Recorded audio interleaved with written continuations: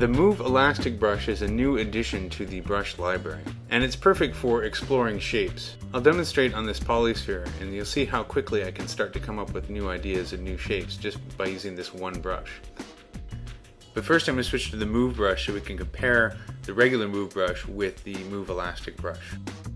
When I use the Move brush and pull on the surface, you can see how the polygons become stretched. But when I switch to the Move Elastic brush and start to tug on it, you can see that the surface is updating. That slight jiggling motion in the polygons is the surface updating.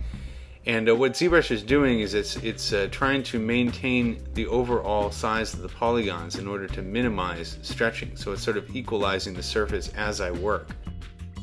And this creates sort of a snapback feel that's very elastic, very organic, and it makes exploring shapes an awful lot of fun.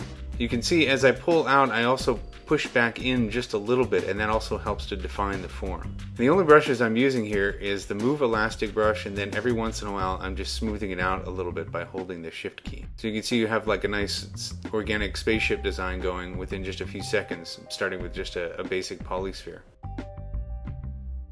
Now you also notice that I'm doing this on a fairly low resolution model, and that's the idea behind the Move Elastic brush. If you go in the brush palette, you'll notice that there's this elasticity auto off slider. And what this slider does is it sets a limit. Right now it's set to 25, which means 25,000 polygons. And this means that once the surface gets beyond 25,000 polygons, the Move Elastic brush is going to behave more like the Move brush. In other words, the elasticity quality of the brush is going to be turned off. The reason this limit is there is because the calculations necessary to update the surface can start to take longer and longer if you're using a really dense mesh. So the idea is to use the Move Elastic brush to define your form at a low resolution, and then once you've done that, go to a higher resolution and switch to other brushes. So for example, now I'm using the medium polish brush to start to define the contours of the surface.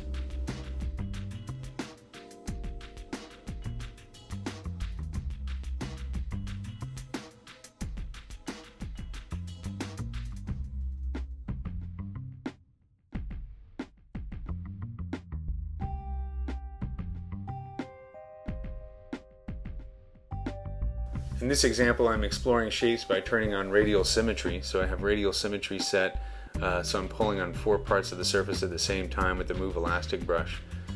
And you can see you can get something really interesting going very quickly.